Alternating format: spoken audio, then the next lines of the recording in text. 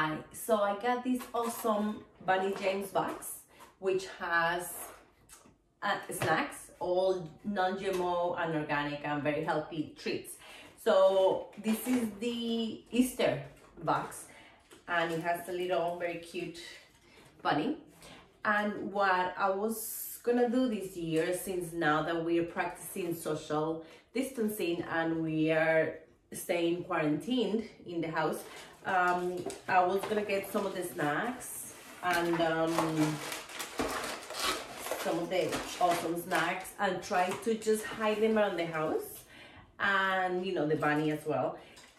So like that's kind of like the Easter egg hunting that I'm gonna do this year, just using the snacks and some little treats for my son to find them.